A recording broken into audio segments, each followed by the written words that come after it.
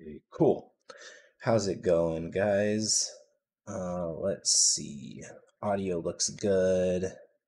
I think we are good to go. How's it going, everyone? Hopefully everyone's having a good early morning, or maybe it's not early for you. It's definitely early for me here where I'm at, but that is totally fine. Um, so, for those of you who don't know, my name's Jared Chavez. I am a senior character artist in the game industry, and I like to make creatures and monsters and people and different things like that. On this stream in particular, I have been working on doing some animal anatomy over the past couple of stream sessions, and that's kind of where we're at with this model right now. We're going to keep that kind of rolling for now for a little bit. Where we made a decent amount of impact on the head that I'm doing for this dog, but obviously there's still ways to go on it. Last time we made some progress. I think that this was where we were at last time. Yeah. So made some changes. I in one of the streams I had actually changed the breed of dog that we were doing to a Belgian Malinois. And that's what we're kind of focused on right now, getting the head to look good, you know, and just kind of trying to refine some of the forms and shapes of the head and, you know, practice some of the anatomy and things like that. So that's what we're going to keep doing today. For those of you who are new and who have never been to one of my streams, the way that I usually like to focus it is, you know, obviously just me kind of hanging out and sculpting and stuff. But I really like to take questions. You know, I like to offer some insight and things like that into you know, the game industry or art or, you know, my process and workflow. So I always encourage people to definitely ask questions if you're curious about things, whatever they are. You know, it could be as simple as like what do I use to texture, or, you know, things like that. Totally fine. um but I feel like the more questions that kind of come in, the easier things are to, you know, keep rolling and stuff, and we can have good conversation and things like that off of it. So yeah, if you guys have any questions, anything like that, please feel free to throw them in the chat and we can talk about them. But if not, we can just hang out, sculpt this for a little while, and see where it goes. I do know that last stream, unfortunately, I had like a really bad internet connection for some reason. I don't entirely know what happened. But we've been streaming for a while, and then all of a sudden my internet kicked. I think it was the YouTube stream. So hopefully that doesn't happen today. But if things do happen and get weird, and by chance that does happen again, I would just say maybe make your way over to Twitch and you can continue watching there if that does occur. But hopefully it doesn't. Hopefully my internet holds up a little bit better than it did last time. So what I kind of wanted to tackle right now is just kind of refining some of the forms of what's in the ear. Getting some of these like big kind of shapes in here. I always, which I feel like this isn't necessarily the case with like animals or creatures, because um, I feel like it's kind of hard to neglect them. But when it comes to people, I feel like that's usually one like thing that I really notice in people's sculpts when they get, I guess, when they get lazy, is when they neglect the ears and they kind of just use like a stock ear and they actually don't come in and refine it. That's one of those aspects of a model that, you know, should be neglected. It always kind of stands out like a sore thumb to me. I think that that's like first thing I look at when I do interviews and stuff too, is like, did they sculpt those ears?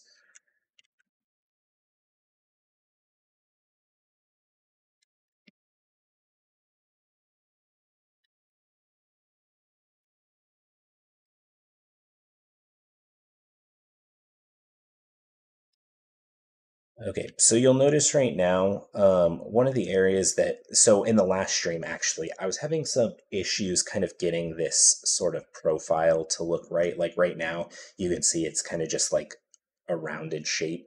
There isn't really much going on in terms of like breaking that silhouette. So I still am kind of trying to solve that part of the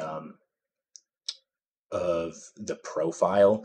I feel like some of the other areas are coming together. I feel like the snout's looking pretty decent. Some of the other forms are looking nice. I definitely need to like kind of just soften and maneuver everything together. But we're, we're making progress in the right direction, but there's definitely still a ways to go. That is for sure. First time catching you live. Hope you're well. I am. Thank you. I appreciate it. I'm glad you could make it. Yeah, I usually stream on this channel like once every 2 weeks or so is kind of what I try to do. Sometimes it doesn't necessarily pan out that way, but I try to get on the channel at least twice a week. Try to. Or not twice a week, sorry. Every 2 weeks or so.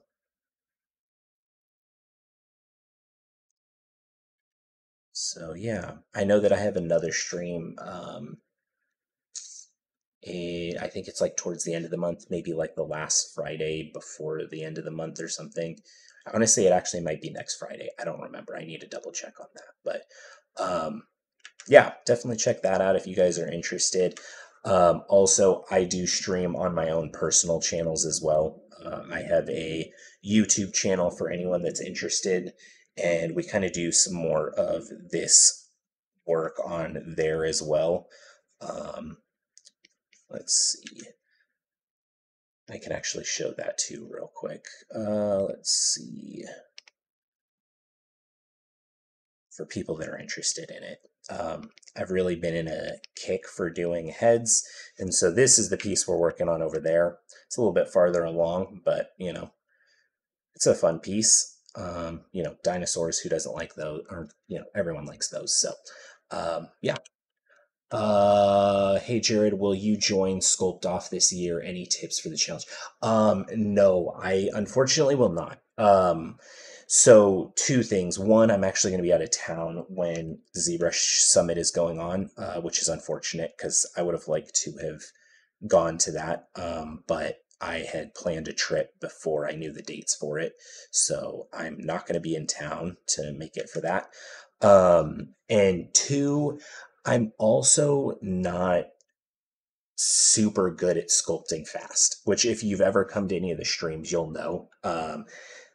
Because like what the sculpt off, I think you get 3 hours. I think if it was me like sculpting 3 hours, I would end up with something that like looks like this. Like that's all you'd get from me. I have a tendency of working really slow when it comes to sculpting because I'm kind of a little bit neurotic about things. And overall, I'm just kind of slow. So I am not participating in it. I think it would be cool, but I feel like I would just get embarrassed because of how fast everyone else sculpts. But I'm also not sure who the participants are. Obviously, that doesn't like deter me by any means, but um, I'm not sure who the participants are this year. But I, unfortunately, am not one of them. Maybe at some point in my career when I feel like I'm fast enough. Maybe. But yeah, unfortunately, I'm not.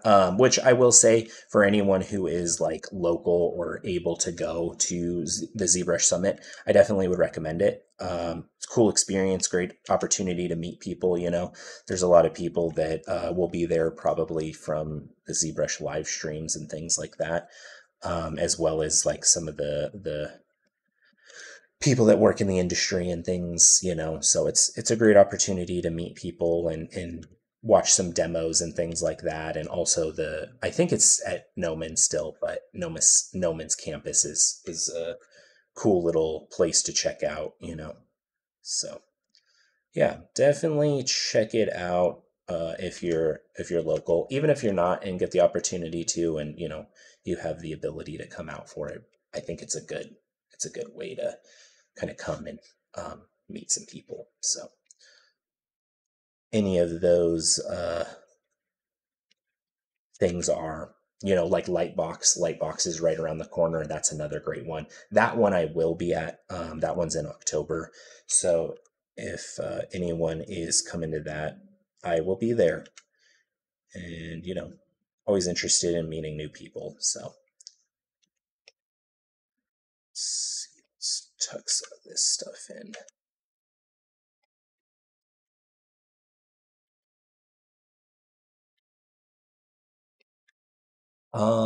Let's see. Do you have courses? I do. I do have courses. I have a couple of different things that I offer. So, like I said, I have a YouTube channel. That's kind of like my biggest platform where I provide stuff, and obviously all those things are free. So on there, I have like small tutorials and making of videos for a lot of my characters that I've made over the past year. I started the channel like last year, um, a little bit over a year ago, and I've been working on that since. So and it's I continue to kind of put content out there with the projects that I'm doing in my personal work. Um, and so that's kind of the biggest easiest platform to find stuff. I also do have some tutorials on my ArtStation store, which you can find on my ArtStation portfolio. So if you just search Jared Chavez, you'll be able to find me there. And there's like a couple of things that I offer in that store. And then as far as like full length character courses, there's two things that I have do slash am doing. One of them is last year I did an ArtStation learning course, so that I like developed a full character for. So check that out. That one has, you know, a lot of hopefully useful information in there. You can kind of see like my process and workflow on that. And then the other one, which is still kind of an ongoing thing, is I am an instructor at CGMA currently, and I teach a texturing for games course there. Which, if you know anything about my stuff, I guess at this point is I've kind of become the a texturing instructor, and I don't know if that was necessarily intentional, but a lot of excuse me for one sec, sorry. Um, a lot of that kind of stemmed from the fact that I started doing a texturing video on my YouTube channel, and then after that, I think I kind of just became someone that was a little bit synonymous with texturing, and CGMA was like, hey, do you want to teach a texturing course? And I was like, yeah, sure. So now that's kind of like one of my bigger things that I teach on the channel, on my channels, and also what I teach at CGMA. So yeah, so those are the offerings that I have currently. You know, I one of the big ones that I commonly get is do I do mentorships? I don't know why I put like such a focus on mentor there.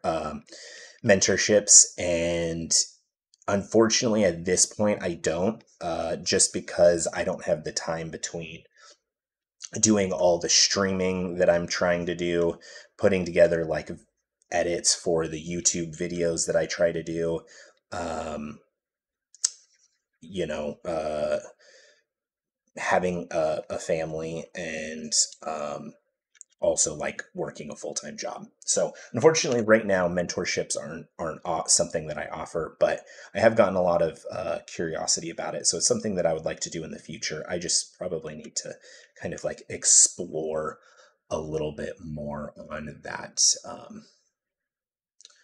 subject before I dive right into it, you know. So that is kind of what I have to offer at this junction in time. But hopefully you can find some stuff there that's useful. Like I said, the nice thing is ZBrush was like, hey, would you be interested in doing stuff on the channel? Which I was like, yes, I would love that, because before I really became, this eye is really not great. I need to kind of fix some of these planes and things like that. Let's find a better picture. Let's see, how is that working? Okay, I think I need to tuck this eye back just a little bit. But yeah, originally, so like texturing was always kind of one of those things that I actually felt like I was never very good at. I kind of felt like I struggled with. I took a class for it and I learned a lot. But I definitely felt like I wasn't great at it. And I always have liked ZBrush. And, you know, sculpting has always been kind of like my favorite thing, and it still is. And so when uh, ZBrush was like, hey, do you want to come sculpt on the channel? I was like, yes, that would be a great opportunity for me to just make like sculpting content, you know? And that is how we are here today. So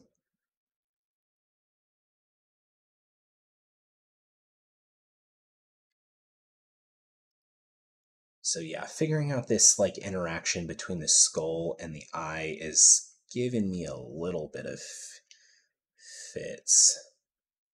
Because like from this angle, I'm getting just some kind of weird shaping that I'm not too happy with. And I think part of it is because I'm like have this eyelid a little bit too big. So yeah, let's tuck in this around the eye a little bit.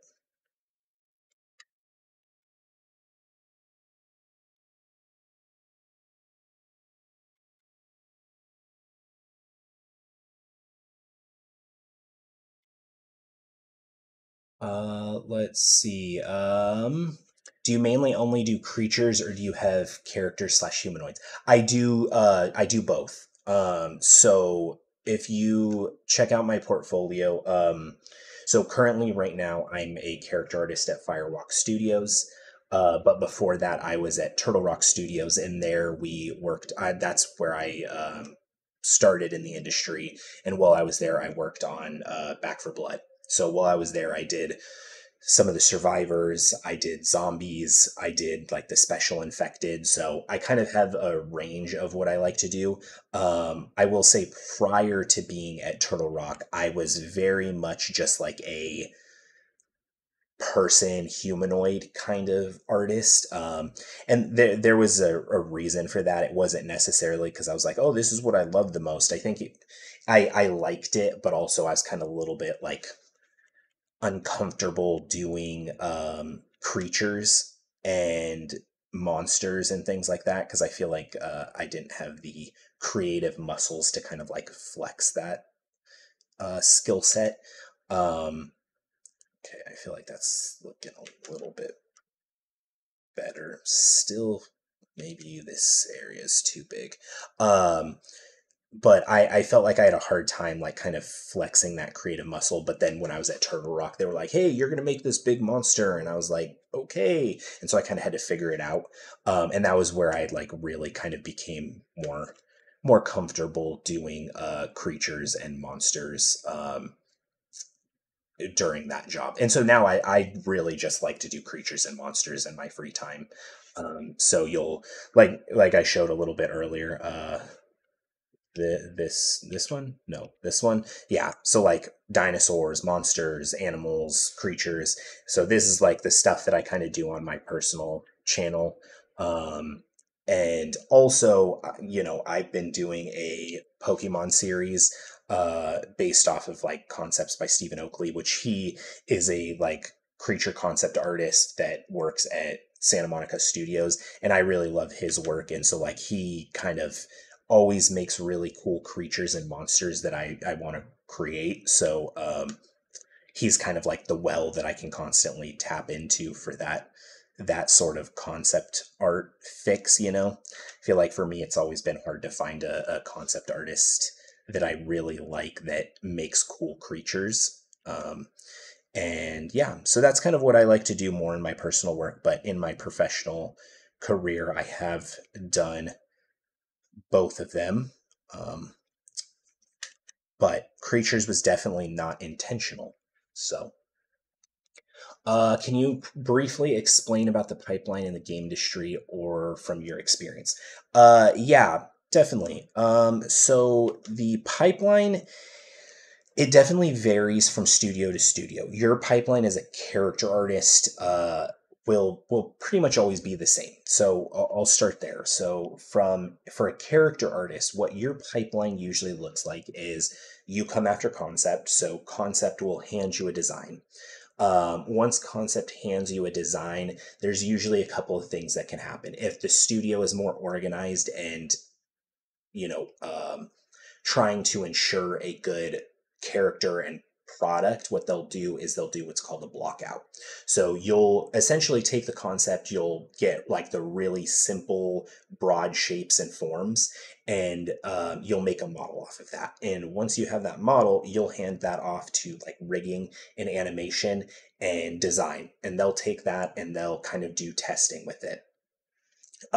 So it's very simple. It's just like, kind of like a really crass representation of the final character. Like I would equate it to like if you look on like my ref board, something like this, where it's like just basic geometric shapes or you know like rough sketched out stuff. It's not like detailed, nothing like that. And so the whole point of that is to hand that off to those departments so that design can make sure that it's fitting their needs and animation can start to play with it to ensure that, if there's areas of concern with animation. So like, for example, say a character has like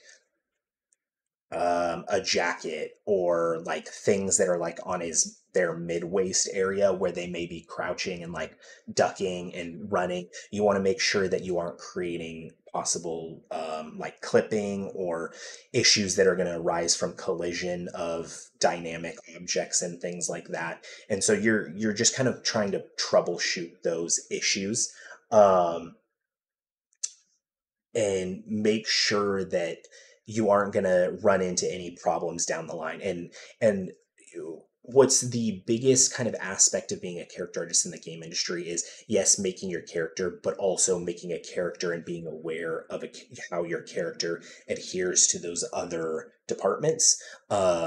And usually design is a big one that I think a lot of people don't necessarily recognize, is there will be things that will change about your character because it doesn't meet a design need for the game. So usually that's kind of like the starting process of making a character, is getting like a block out and testing it to make sure that it works in game and works with what the project needs. And then from there, usually you'll kind of get into a point where you start to lock things down in terms of, what the character looks like, and there'll be some iteration back and forth and things like that. But once you get to that point, it usually comes down to resolving those issues, making sure that everything looks and feels right. And then once design and animation are happy with it and there's like a final concept, then it's kind of off to the races for character art. And we start making the high poly. So you do all the sculpting and all that stuff, get all the models together, and make your character and in ZBrush, or if maybe you use something other than ZBrush, but it's probably ZBrush. I don't really know anyone else that makes any high polys. Like you can make a couple of high polys in Maya, but you're not gonna like make the face sculpt or anything like that in Maya. And then once you have the high poly, you'll probably jump over to something like Maya again for a low poly mesh. So you'll do all your retopology in there.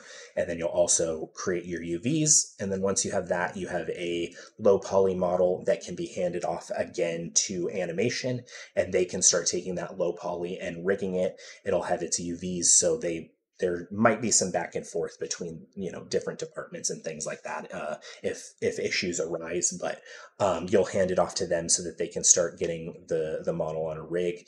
While that's going on, you'll start texturing it and look developing it, and usually around that time hair and textures kind of work together simultaneously. So eye texture in Substance Painter, which is kind of more of what is used widely at this point. And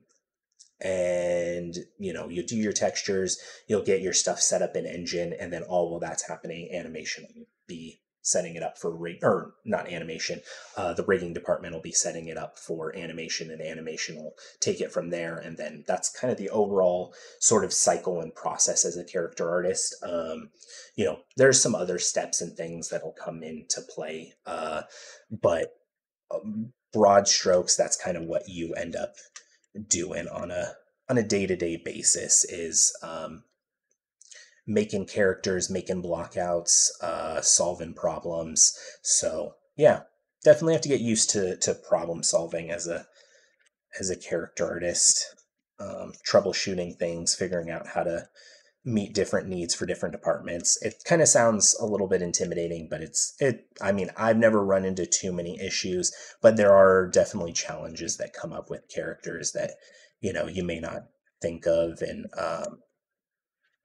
are never really sure how to figure out, or what's going to be the best solution to accommodate different departments. And so usually you'll work together with your team and with those departments to make sure that you kind of get across what needs to get across. So yeah, hopefully that was insightful. I think before I started in the industry, I didn't really know or think about those ideas that, like, oh, you kind of have to like work cross discipline with some of the departments, especially design, because I think I would never have had a reason to have been experienced to that, or would have never have had a reason to have that experience when I'm just like making my own personal work. But that is definitely probably one of the biggest departments, aside from animation, that you kind of have to adhere to as a character artist. So yeah, it's kind of how things go in development. So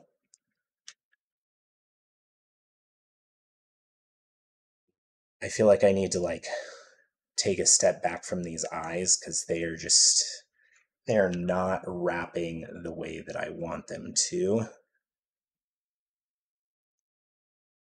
Maybe this is why.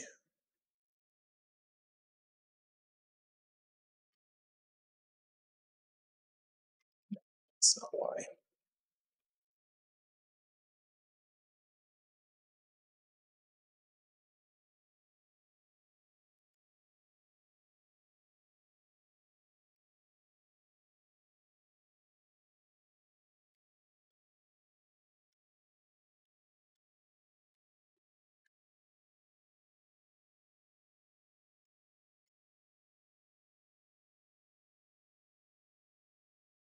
That will help a little bit, so that this kind of starts to wrap around the skull just a little bit more, around the eye and into the skull.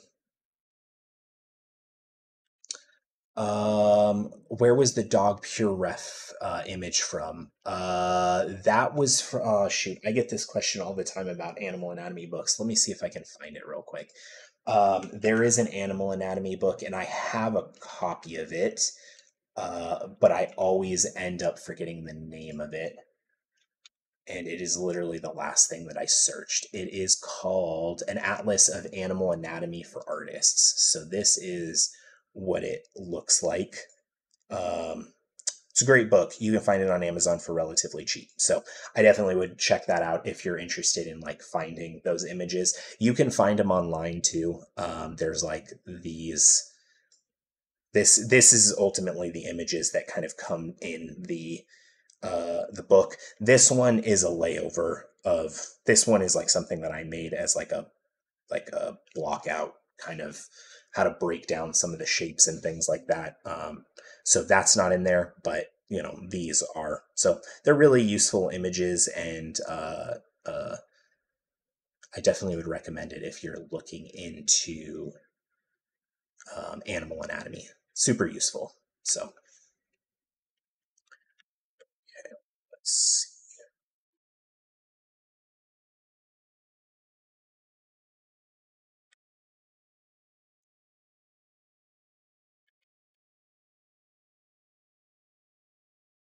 Feel like this is getting a little bit too wobbly and not very clear what's going on through here.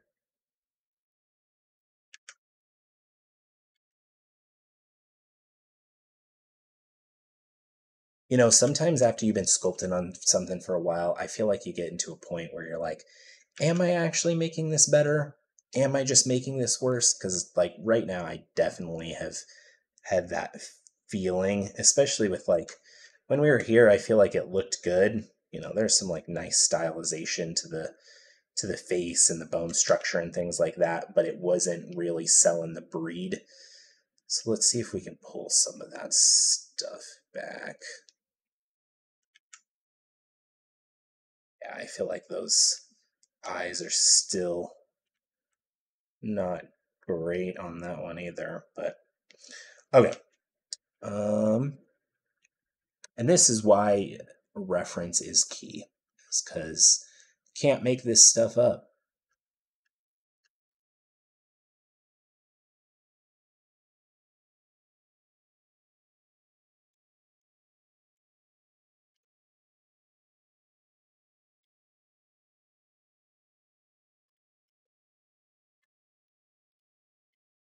Let's kind of smooth some of this stuff out and refine it here. I know I originally had started with the intent of like sculpting in the ears, but I knew that I needed to fix those eyes a little bit more.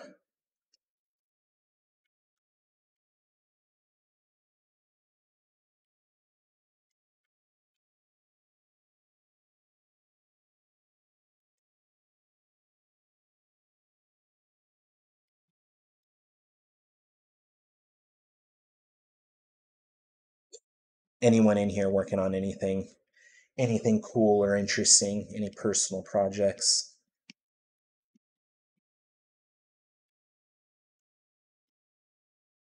I know that right now there is a um, what's it called, art station challenge going on, which if you haven't seen or aren't participating in, I definitely would recommend.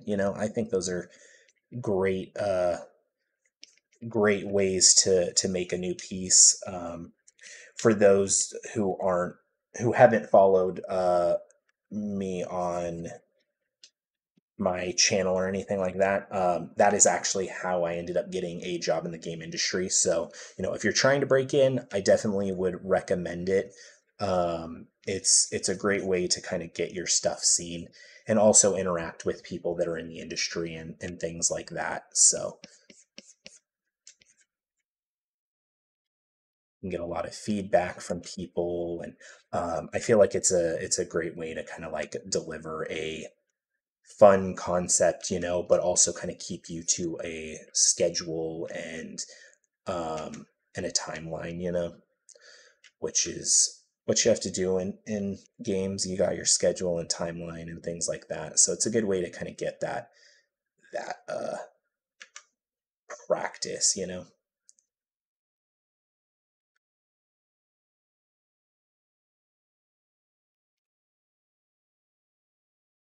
I know that I think the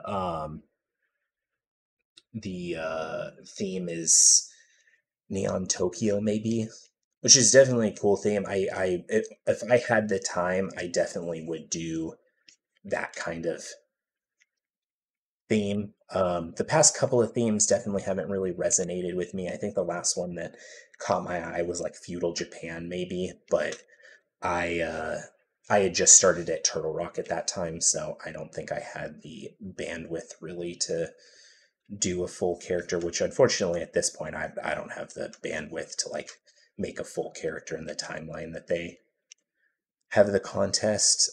I would love to, but just don't have the time for that. Um, let's see. Hey Jared, I'm currently a university student and I graduate next year. Do you have any recommended practices or exercises when studying anatomy? Yes, I don't know if I would necessarily say it's a okay, so there's two things that I'll say. One, I would recommend Anatomy for Sculptors. It's a great book. I have it somewhere in my room, and it's a great way to kind of look at. They do a great job of presenting anatomy. Excuse me, anatomy and characters in like a very simplistic light, and breaking them down to kind of like primary and secondary forms. And that's kind of what I would recommend is taking individual parts of the body. So like whether it be the bicep, like the arm, for example, and I would study the muscles that make up the arm. But not only would I study the muscles, because I think that that's what a lot of artists' big issues are, is that they study just the muscles, which the muscles are important, but the muscles aren't necessarily the only thing that you need to know when you know anatomy. You need to know bony landmarks. So, like, for example, here's the bony landmark. What these bony landmarks indicate to me are points of attachment or insertion. So, like, here you have a group of muscles that all attach to this bony landmark right here on your elbow, and same thing with the opposite side. So you know where all those points are, it's like you can essentially start to draw the muscles to where they're attaching to. So I would definitely learn those things. I would recommend practicing those things. So practicing what the muscles are, where they are, where they attach to, and where they insert at. So, like, for example, here in the chest, you have your pec, which ultimately dives underneath your deltoid and attaches to your. See, and here's the thing: is I'm not great at muscle names or bone names, but it attaches into your arm, so it doesn't like attach over here in your shoulder. But understanding where muscles actually attach to and kind of how they overlay on top of each other, I would practice those things. And what that might look like is starting from the ground up. So sculpting the skeleton, so sculpting like the bones of the arm or whatever, and then taking some Dynamesh spheres and drawing or sculpting out each muscle. And it doesn't, I wouldn't say you have to do necessarily like the muscles that are like deep. You can do surface muscles, but like kind of map those out and, you know, make sort of an equiche model is probably a good exercise to kind of get familiar with. But in terms of anatomy, like I said, I definitely recommend really making sure you do a good job in understanding your bony landmarks and your insertions, because I think that that is what most artists end up missing, is the insertions and bony landmarks. Oops. And so then they end up kind of like with a like balloon man sort of look and feel to their anatomy. So, and I always get this like, oh, how much do you have to like measure or master, not measure, how much do you have to like master anatomy as a character artist? I know where muscles are and what they attach to, but I don't like, know the name of every single muscle. I can, for the most part, like look at the human anatomy and I know where like the big masses that inform like the information that I need to know. And that's usually really kind of what I think you need to know. Some people go way deeper than that, Um, what's his name? Shoot, I'm forgetting his name, but there are artists that do lessons on anatomy. Christian Bull is a teacher at CGMA. I think he's still the teacher for their anatomy class, but he teaches anatomy there, and he's who I learned from, which I definitely would recommend his class if you are interested in that. he does a really good job of kind of like breaking down the anatomy, and he's one of those people where like he knows what every muscle and bone and all that kind of stuff, like I'm pretty sure he knows what majority of that stuff is called. So yeah, definitely would recommend that. um do that for like most of the muscle groups, and then start to kind of like put it together and as a whole. And that's kind of what I would do to practice. Um, or take a class. I think taking a class is also a great way to learn. Um, I know Proco has some good material too. I've definitely learned a lot from his channel when it comes to anatomy. So yeah, I mean, there's a lot of options, but that's kind of what I would recommend if you're trying to like study it. And and this is another thing when it comes to anatomy is if you're sculpting anatomy, understanding what's going on is a lot more important um, than just like sculpting what you're seeing, which I think as artists, that's a lot of what we're kind of taught is like recreate what you see. But the more that you understand about it, the better that you will be able to recreate what you're trying to recreate. So, like right now, if I was smart, I would probably try and find like anatomical images of a dog's ear. But I am not smart because I did not prepare ahead of time to get these images. So now, because of that, I'm having to kind of wing what I see based on different images that are not exactly the most oriented towards ear anatomy for a dog, but that is okay.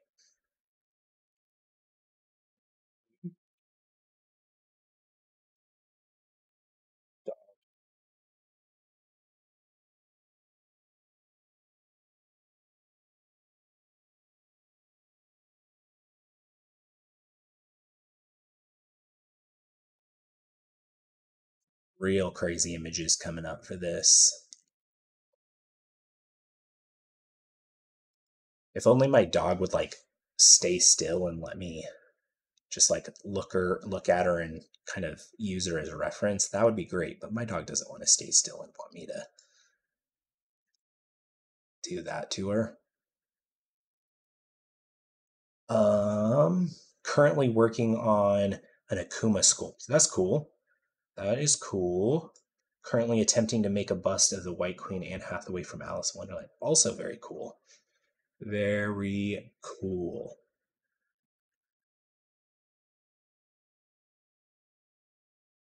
Ooh, okay, this one's gross, but this one will provide some information.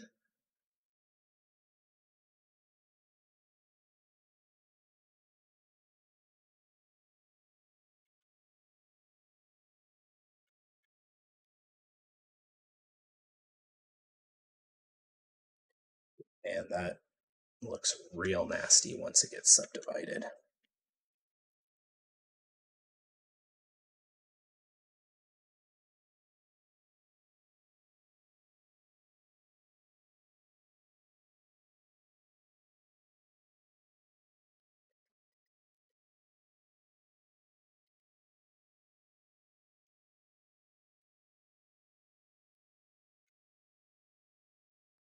Um, do you still do a lot of personal projects? Yes.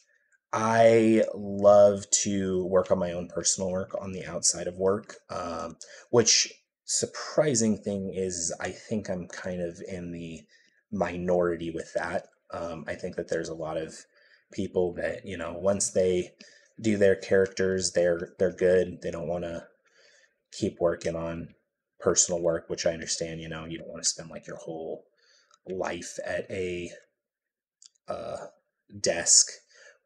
But for me, I don't know. I kind of have gotten to the point in my life where it's like I like making things more than I do like just sitting around and playing video games. So like this is more of kind of that pastime than like how video games used to be when I was in high school and college.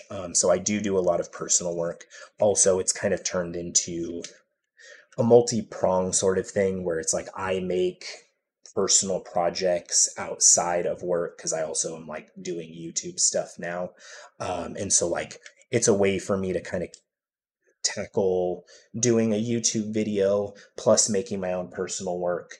And it kind of incentivizes that, you know, like I get a little bit of a reward from putting stuff on YouTube, and you know it's helpful to people, and but I also then I finish a character, and so it's like it's kind of like that constant reward loop of like doing something that kind of fulfills that same sort of feeling that playing video games did, you know. But I feel like I walk away with a little bit more actually done because of it, because like I'm actually making something, whereas like, you know, when I play video games I can get kind of bored, and like I'm like, am I actually like doing anything, or am I just like wasting my time? And I kind of just, I don't know, I like to do things. I like to get things done, and sometimes video games makes that a little bit harder. So that is kind of where I'm at right now, and that's why I like to do personal work on the side. But I try to do personal work most days of the week. I don't always have time, but usually what I like to do to I get that question a lot is like, oh, well, how do you make time? How do you schedule yourself? And I think it's like anything, you just kind of have to follow a schedule, and you don't have to like dedicate 8 hours a day to making a character. But like for me, I don't mind waking up at 5:45, 6 o'clock, and like working on stuff for like an hour. You know, it's a good opportunity for me to kind of just sit and work on my own work, and you know, not be distracted. And so I used to do that for a really long time, where like I would wake up before my wife, and I would come into the office, and I would just like sculpt on my own personal work for um, an hour, 2 hours before work. And then we'd kind of like start our day. We'd go to the gym. We would, you know, work out and do that thing. And so it's like I kind of like had that in my routine, which is definitely what I recommend for most people is kind of getting a routine and sticking to that routine. Uh, for me now, my routine is more like I sculpt or I work on stuff before work. So like the first hour before work, I usually like try to sit down and knock out my own personal stuff for a little while, and sometimes I'll do it even like for an hour after work, but kind of just depends, you know. Um, so that's sort of like my routine, and how I allot myself the time to do it. But that's definitely what I recommend. Making yourself a schedule, it makes things a lot easier to just sit down, and even if it's like 30 minutes a day for 5 days a week, that's 2.5 hours, right? That's my math, right? My math. I think my math is mathing there. So 2.5 hours during the week, it's like, you know, before you know it, um, knock out, you can knock out a character in maybe like 2 months, which seems like a long time. But obviously, like if you have that as like a continued schedule, say you knock out a character every like 2 months at that pace, you would have what, 6 characters by the end of the year. So I mean, if you follow a schedule, you can definitely do a lot with it. And yeah, get yourself in a routine. It's what works for me.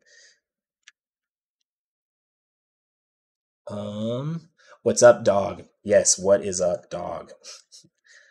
Um, sorry, I know that was probably posted a long time ago. Flip Normals just came out with a new anatomy lessons. I've heard good things. Yeah, I have seen that. I don't know much about it, but I would check that out. Also, I would check out Raf Grissetti's anatomy video. I'm sure that probably is also very good. I haven't checked that one out, but that's one that I always see pop up, and I'm like, I should watch that and see, you know, see what I can find out about it, see how it is.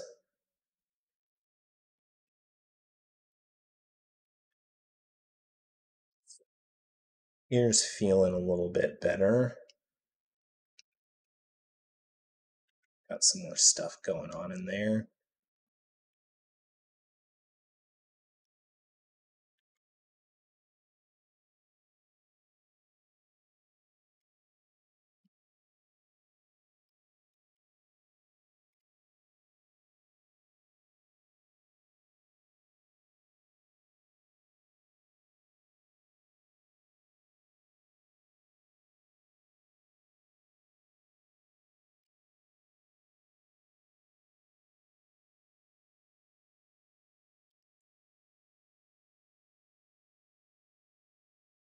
Let's do this. I feel like this is a little bit too low.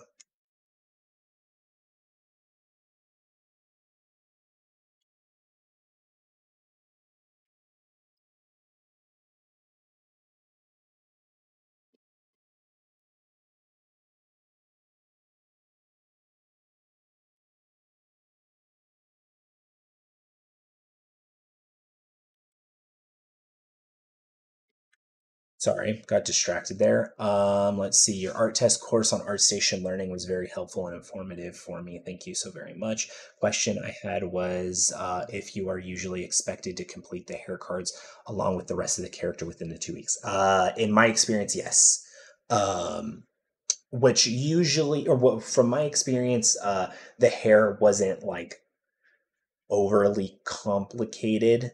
Um, but yeah, there's more than likely times where you'll be given an art test and you will be expected to make hair cards along with that. So, which is unfortunate. There are some art tests, like I'm sure if you go onto like ArtStation, for example, and search art tests, you can see some different art tests that people have like posted to their portfolio and things like that, and get kind of an idea of what some studios art tests look like. Like I've seen like the Bungie one before, but that one's like really old.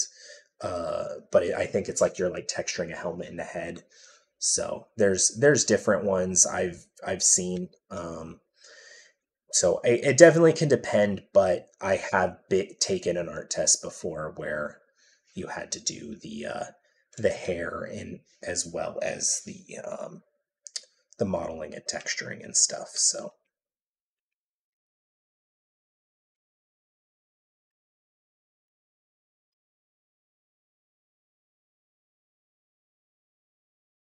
which I will say that is it's definitely not easy, but unfortunately that is kind of sometimes what happens. Do you have any tips to create models with a blend of organic and metal? It's not like person wearing armor, but more like flesh and metal becoming one object. Yeah, usually what I do in situations like that, like let's see, I actually have a prime example of that. Let's see. So if you go to my ArtStation, that's kind of like what I did on Back for Blood. Um, so like this piece was like a fusion of like metal bits and uh, monstrosity, which this one isn't like quite as crazy, but like you can see on the back, like the whole back is like scaffolding and stuff like that. And the arms has like fused in metal bits and things like that. Let's see, I don't. Yeah, you can kind of see it here. But yeah, usually what I would recommend doing is just making them as two separate objects and then like sculpt over them to make them kind of feel like they're interacting with each other. Um, that's really all I do. So it's nothing too crazy. You can see like the separation between the two pieces up here, and you can see like some of the like the metal I beams and things that are in here. Yeah, I just sculpt them together. It's kind of what I would recommend. That's how I go about things like that. Um, yeah, I think that's probably like the best example. Yeah, you can kind of see it some more back here. But like this whole creature was meant to be like an amalgamation of scaffolding and things like that. So.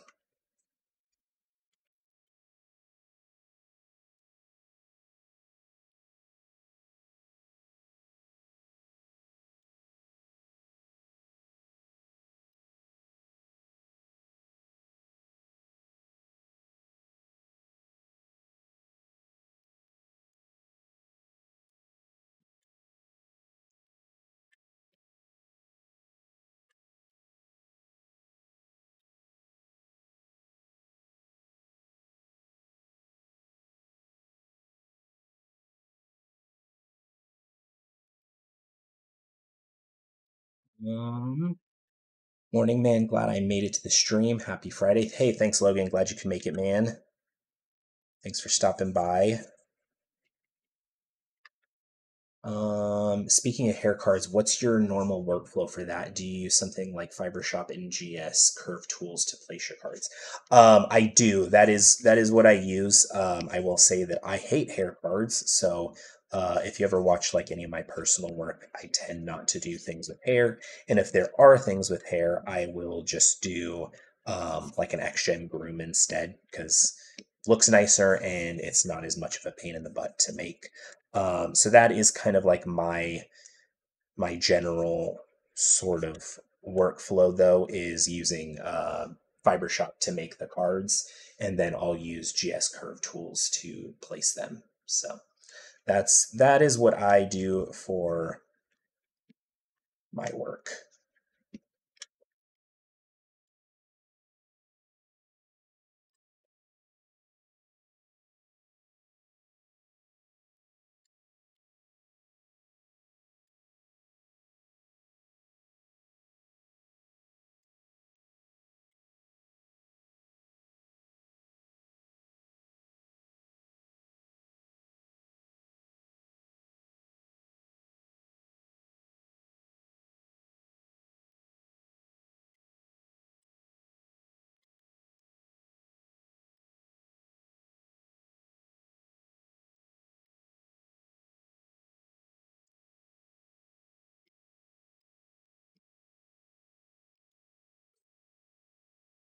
See, and I think, I had mentioned a little while ago, like it takes me a long time to make characters. I think that this is why, is because I never just focus on one area and get it done. It's like kind of constantly jump all over, and I end up really distracted with like different things that I try to solve, which it is a problem, but it's worked for me up to this point. But I definitely wish I was a little bit of a faster sculptor than I am, but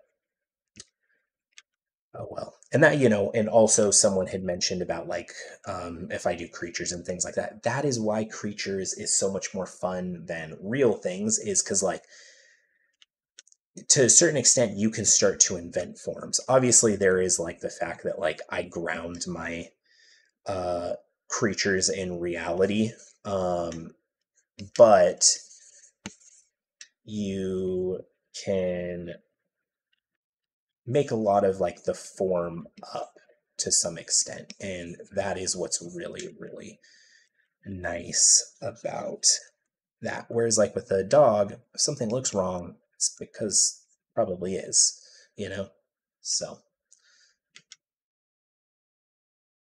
I really need to probably remesh this guy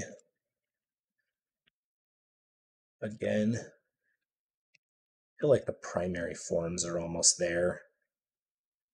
Still some areas that need um some help, but thank you, your works are amazing. Well, I appreciate that. That means a lot. Thank you very much. That's very kind of you. I will say that that means a lot.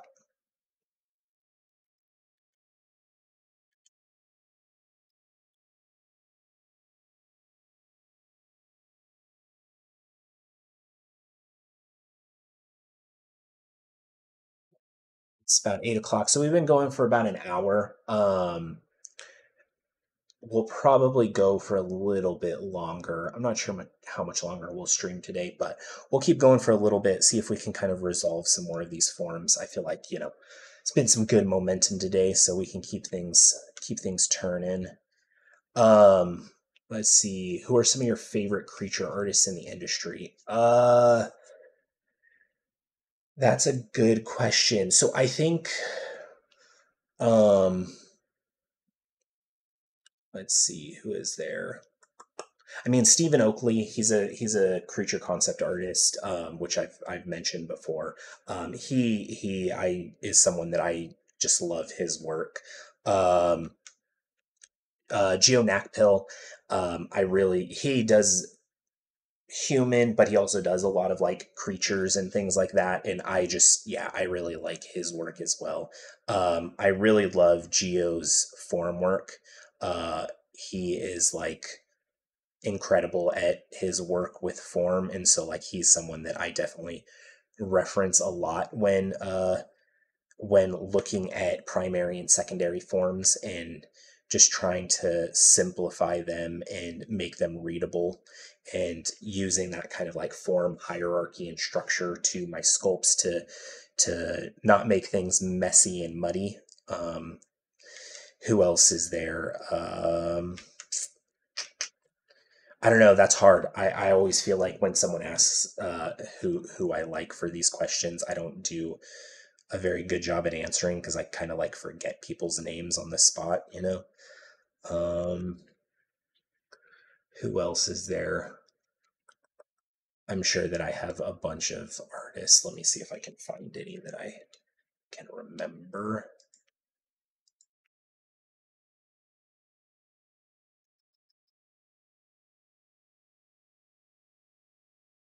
I have like a collection on ArtStation where like I store references and things like that, and that's where I'm gonna take a look. Oh, Andrew Ariza is I love Andrew's work. He's a really big inspiration with like his designs and creatures. Um, let's see,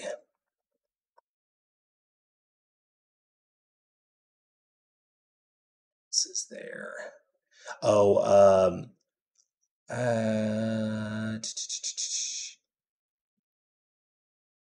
oh, Luke Starkey. He's another really great one.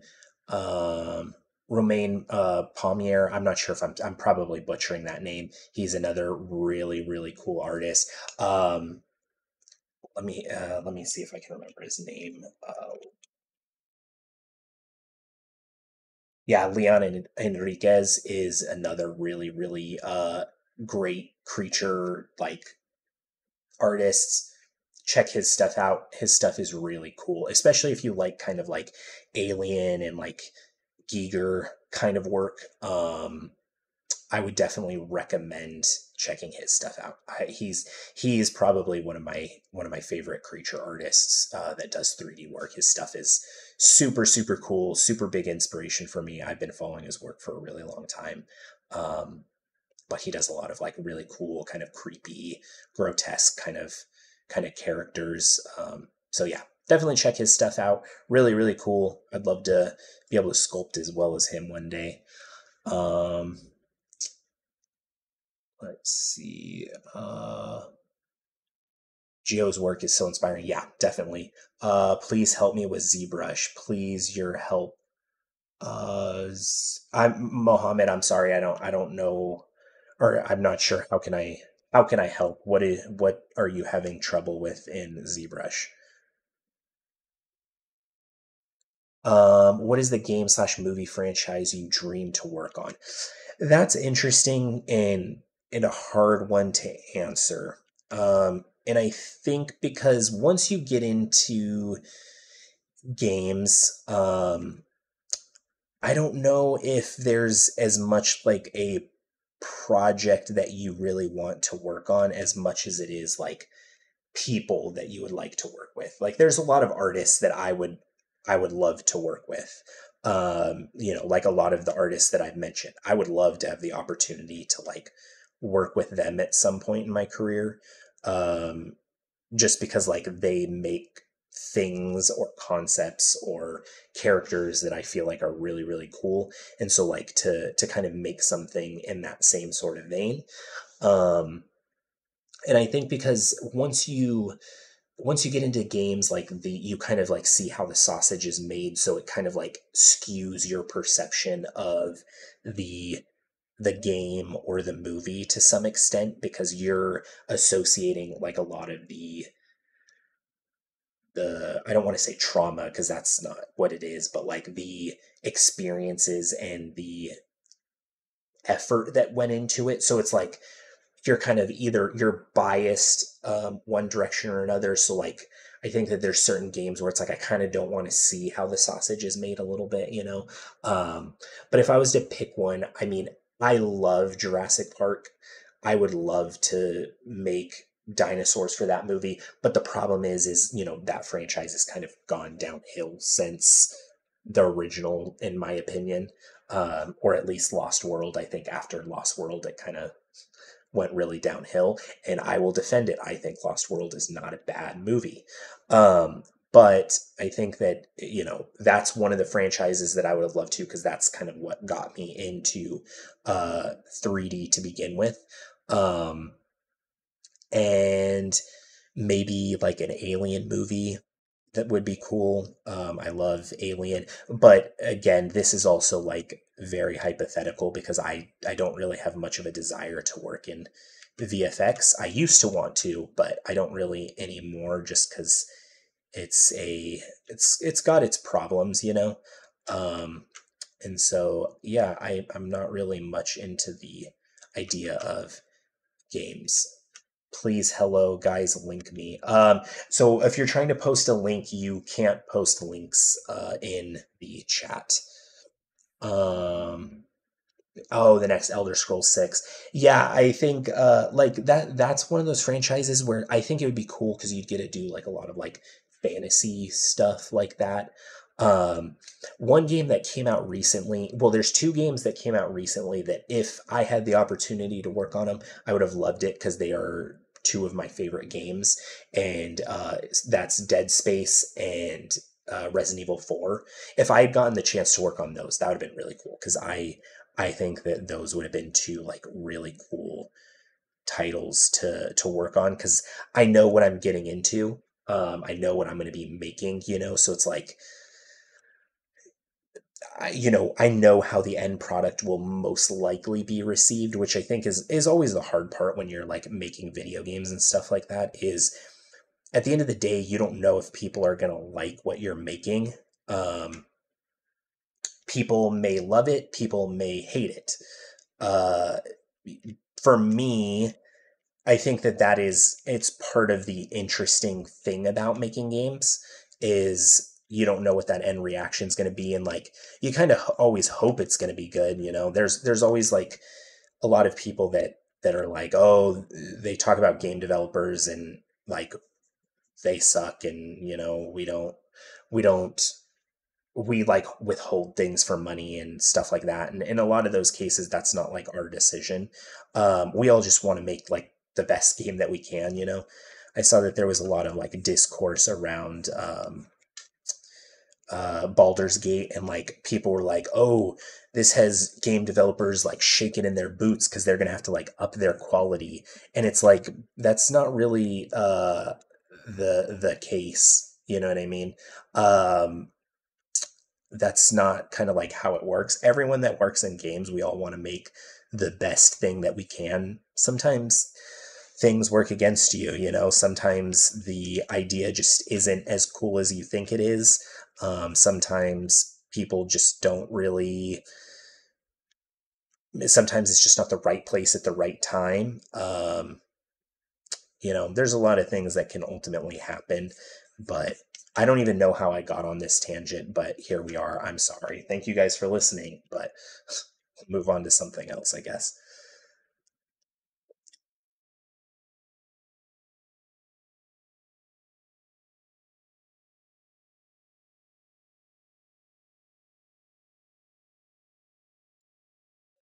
Let's see. Do you want to join me on Discord? Sorry, Mohammed. No, I'm not gonna join on Discord. I unfortunately can't just leave the channel to join people on there. I do apologize.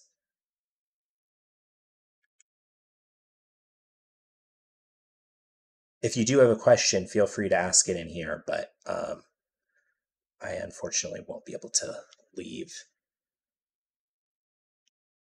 Would you say that it's all right to have various styles of characters in your portfolio as an inspiring, versatile character artist, such as realistic, stylized sci-fi, fantasy, creature, etc., or would that be too unfocused?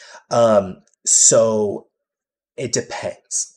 And the reason I say that is I think a lot of it depends like where you're at personally in your career. So if you're trying to break in, I would definitely recommend less is more. So really focusing specifically on let's see. So I would definitely focus on doing one specific style because when an employer is looking to hire someone, they're looking to hire someone that can fill a role. So, for example, if I was at Blizzard, for example, and I was looking to hire for Overwatch 3, I would look for someone who can make stylized characters in more of a hand painted sort of style and can kind of be slotted directly into our pipeline. Whereas like if I got a portfolio that I got two portfolios, I got someone who was just strictly making stylized characters that looked like what we needed, or I got someone who's making realistic fantasy stylized X, Y, and Z.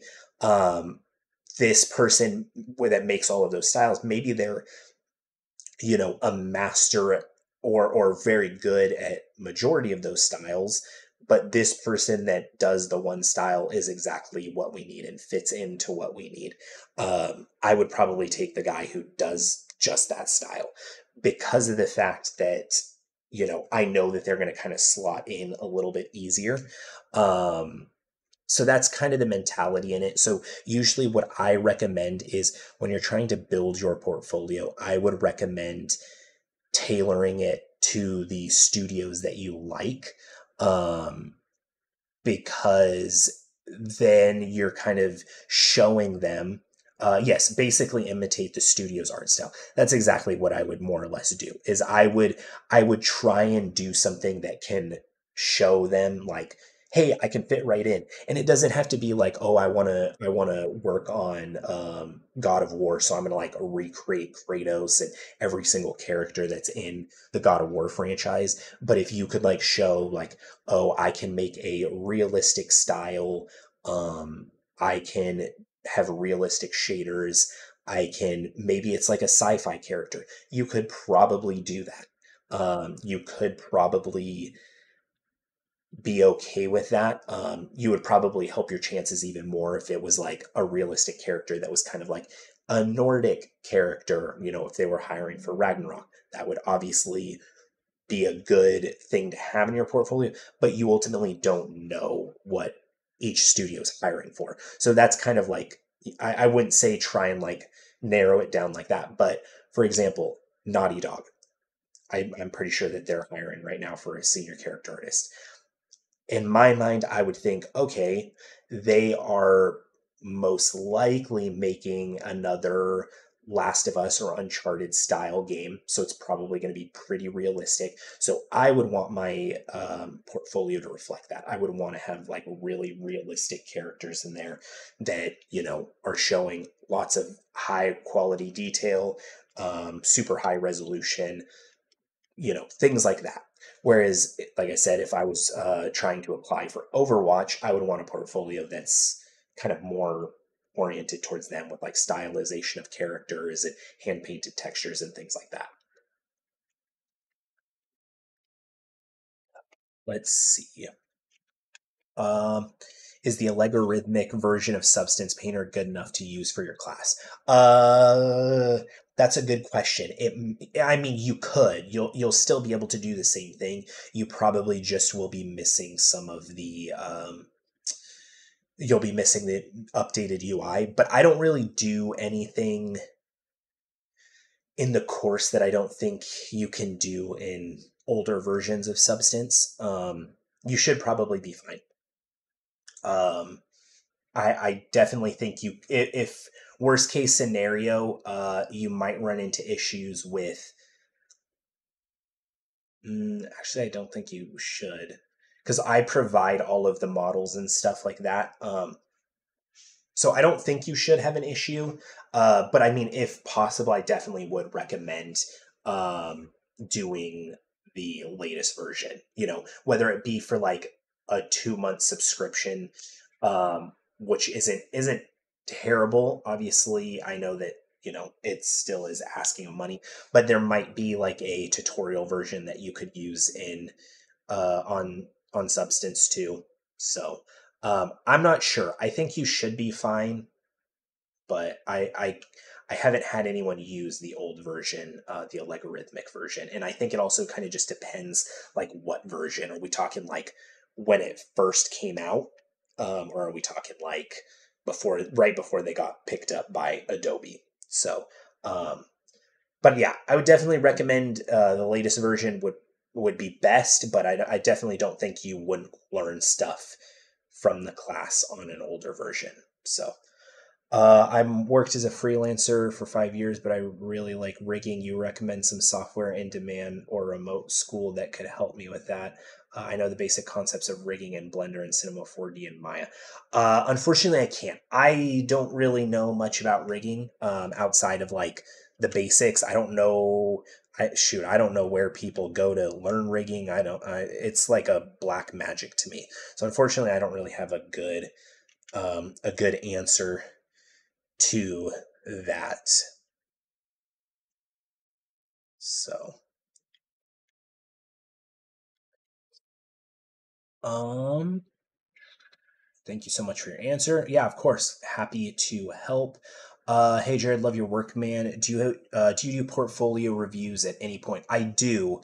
I do portfolio reviews over on my YouTube channel. So yeah, that's where I do them. I try to do them like once a month, and I haven't done one for this month yet.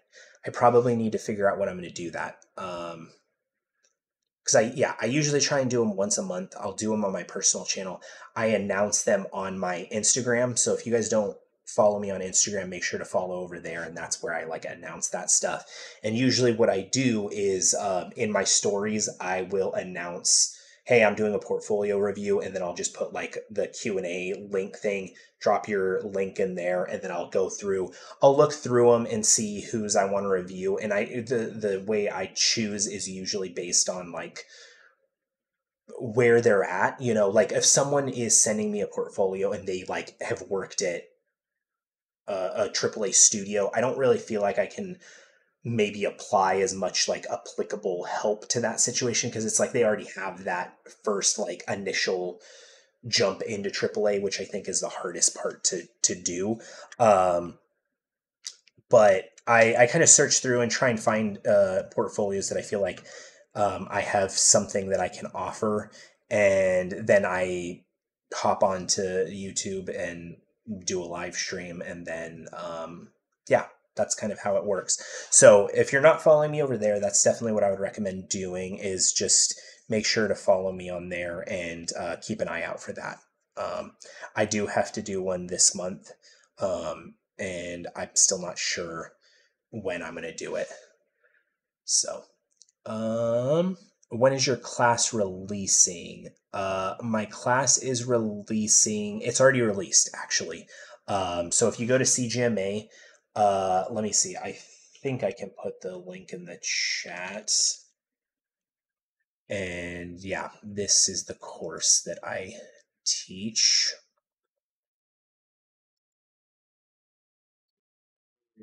Texturing for games.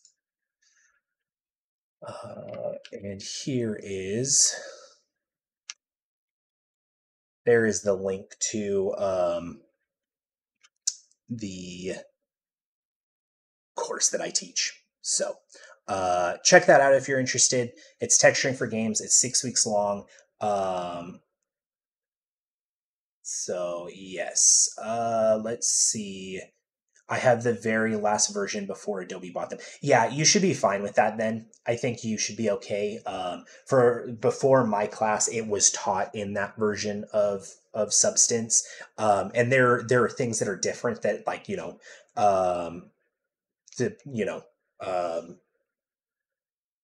but for the most part, I think you'll be fine.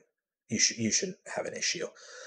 Um, Let's see. Hey Jared, the creature you made for Back for Blood are insane. I know it might sound a bit selfish, but please, I would like to see you doing the same type of creatures in a live stream. So I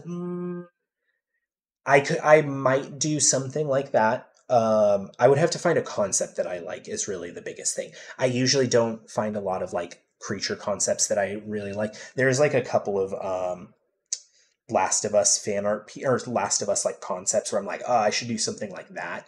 So I at some point I will. But right now we're working on the dog. I probably will not work on the dog too much longer because I feel like I've worked on this for more streams than I probably should. So maybe in the next couple of streams I'll try and find something else to start sculpting on, we can do like maybe I'll find something a little bit more interesting next stream or here in the future. So I will keep that in mind. Let's see. Absolutely agree. The work he and Jay did on the game were top shit. Well, I appreciate that, guys. Thank you. That is very kind. But do you also have a personal course that you're working on? I believe you mentioned that on your YouTube channel, or was that the CGMA course? That was the CGMA course. I am not working on a personal course because I'm kind of like burned out on working on courses for the year. I definitely would like to. I think that there's just like a lot of logistics about like getting that course together. It definitely wouldn't be I don't know. I definitely need to like sit down and kind of like formulate a plan for it because I don't feel like I really have one right now. But yeah, hopefully in the future, I want to definitely make my own course, but I'm not working on that and won't be working on that probably this year. And also, I would like to do mentorships, but again, that is not something that I am at this juncture able to do. So, unfortunately, I don't have a plan for those yet. Got to figure those out. So.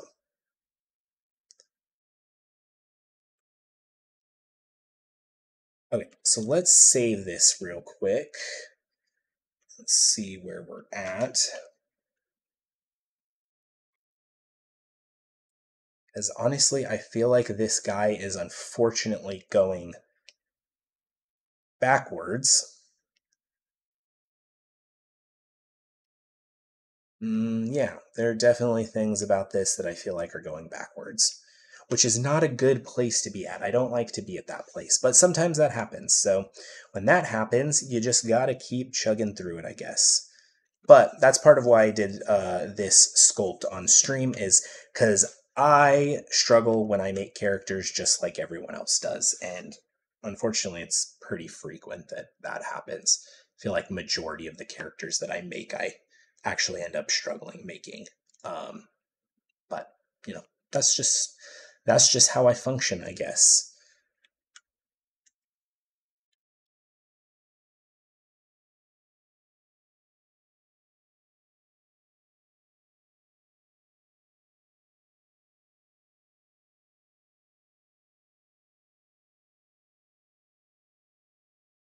Yeah, that's like a common thing with me is I feel like majority of the characters I make I kind of struggle and fight with. And this was a good opportunity to just kind of like practice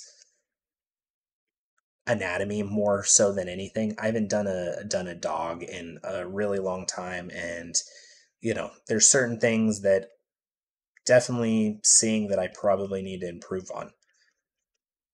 And dogs, and I feel like that's the hard thing about animals, is it's always hard to find like good reference, because it's like you don't see dogs that are like that don't have hair on them, so this is like one of those cases. uh and yeah, I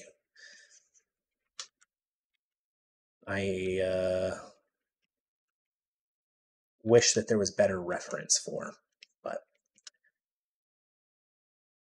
it's fine.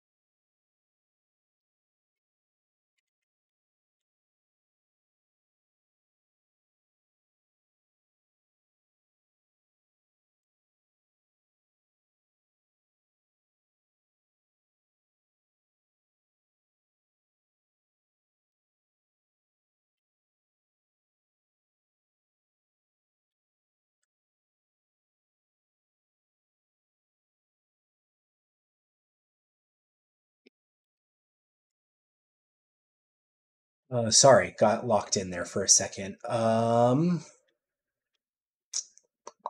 long did it take you to complete a character in Back for Blood? Definitely depended.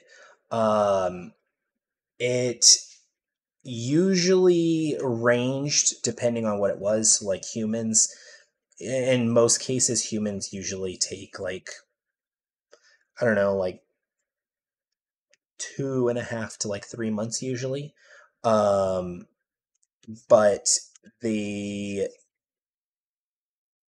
creatures usually varied. I would say you're usually looking at like 3 to maybe even 4, depending on what it was and how complex it was, and like it can just kind of range. But I usually would say that that's kind of like a good estimate for most game characters, is anywhere from like 2 months to about 4 months, depending on the importance of the character and just like those different aspects.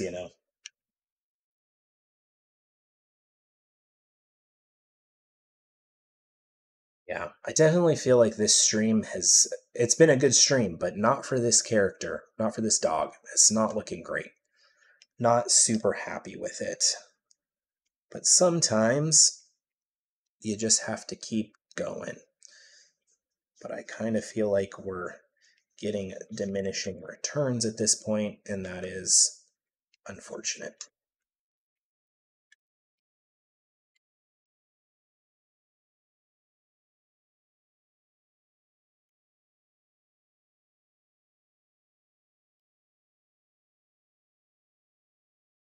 Um,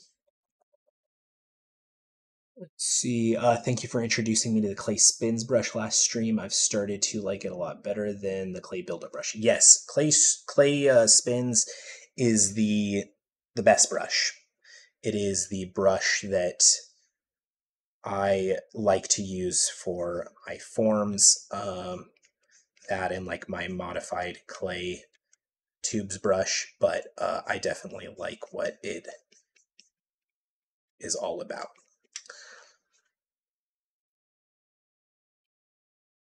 Gives you some really nice kind of fall off to your strokes, which is nice.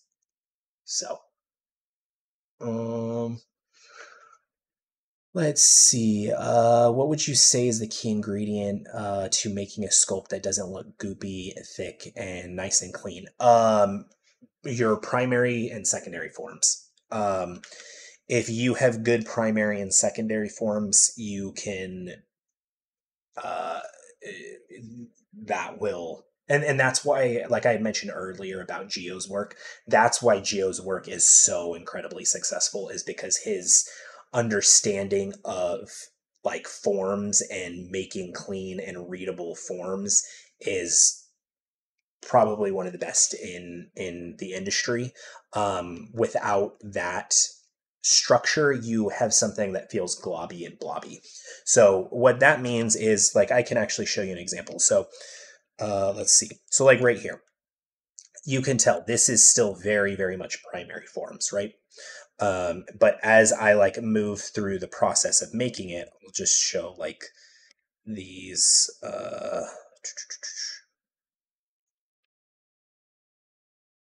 this off screen real quick. Okay, so we did two. This is the second step. So I've been saving this off into like each time I sculpt it as like kind of a process sort of thing. That was 3, I think, right? Yeah. 4, 5,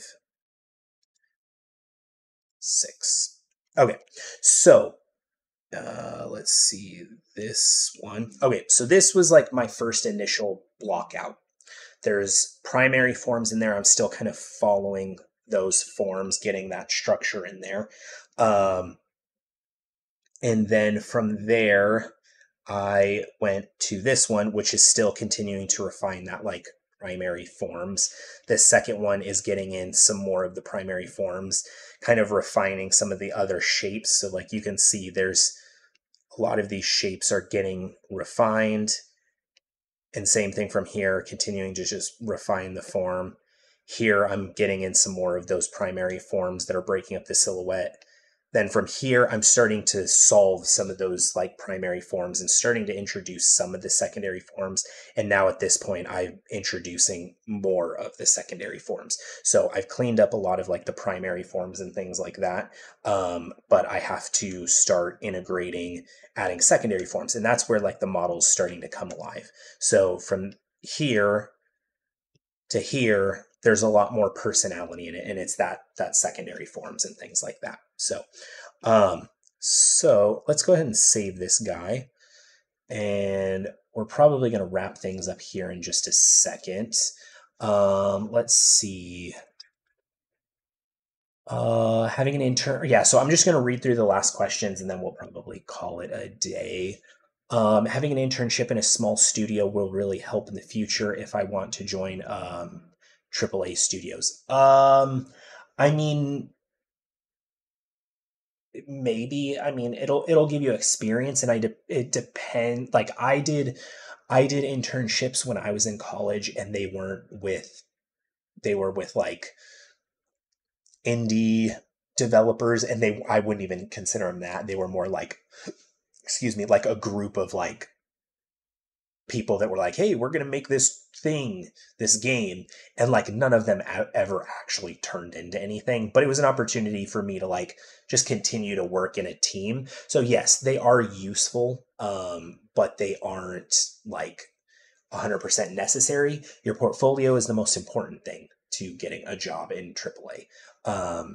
Any experience that you can get is good, so I would recommend it. I mean, if you have the offer for an internship in a small studio, take it, but I wouldn't say that like would make or break your ability to get into a studio. So it's good to have. It's good experience. It's a useful experience. It's applicable experience. So I mean, I would recommend taking it if you have one, but you can get in without having an internship as well. It's just you just have to have the skill to. Let's see. What's the clay spin brush? The clay spin brush is this bad boy. It's just a type of brush that like spins the alpha while you sculpt. You can find it in the Lightbox brushes, and that's it's like my favorite brush. I use it all the time. So, let's see. It must be really difficult to switch focuses between chat and sculpting. It is, and that's why I'm trying to get better at it. It's definitely a lot easier for me to like make better informed decisions on sculpting when I'm just like sitting doing it by myself. So like that's the nice thing about this piece is it's not like a high impact sort of piece. Like if it sucks, it sucks. It's just kind of a learning learning project, you know. But yeah, it definitely takes some like practice for me to sculpt and talk, and that's why I wanted to do it though, is because I'm trying to get better at it, you know. Um, Gio is on the Stylist League today. Actually, I hope you jump onto. Yeah, I've seen that he's been on there. You know, he like I said, if you've never seen Gio's work, definitely check him out. He does some of the best work out there. Let's see. Are there any parts of the character workflow you don't enjoy? I find myself having a great time getting through the sculpt and texturing, but things like UVs and retopo, I lose all of my momentum. So I enjoy the entire process. For specific things. I obviously love sculpting. The more I can sculpt, the better. Sculpting is my favorite part of making characters. But I take retopology as like a nice opportunity to kind of like decompress from like doing the sculpting part, you know, and it's an opportunity for me to just like kind of turn my brain off, throw a show on, and just kind of like turn through topology. Same thing with UVs. UVs don't bother me. I can do UVs really fast. For most characters, I feel like once you know how to do the UVs, it's not really hard to kind of sit down, knock them out. Um, but I would say hair, and the reason for hair is because I don't feel like I'm very good at it, for one, and two, I feel like it is more tedious than doing topology. And it was. I feel like GS Curve tools kind of helped that, so it made it a little bit more like easy to digest and focus on. So I definitely would say it's hair, but you know, it's not like the end all be all kind of thing. But overall, I like majority of the process, and I've grown to like the parts that I didn't like. I didn't like topology and UVs when I wasn't very good at them. But now that I'm comfortable with them, they don't really bother me. Same thing with hair. I'm sure at some point, if I just continue to do it long enough, it won't bother me, and I'll like aspects about it. But I definitely would say hair. So. But with that said, I'm going to go ahead and call the stream here today, guys. Thank you guys for all coming and hanging out. Thanks for all the good chats and stuff, and questions and things like that. Definitely makes the streaming go a lot faster and easier. So thanks for everyone for stopping by and listening to me ramble for the last, I don't know, hour and a half. Hopefully it wasn't too much, but again, thanks for the support. If you guys are interested, you guys can check me out on YouTube as well. I also stream over there on my personal channel. I have a video that I plan on releasing next week, so keep an eye out for that. And if you want to follow me on like Instagram or anything like that, that's usually where I post any type of information regarding streaming or things like that. So definitely come over, check it out, come hang out. You can find some of my new work that I'm working on there as well. And yeah, thanks for stopping by.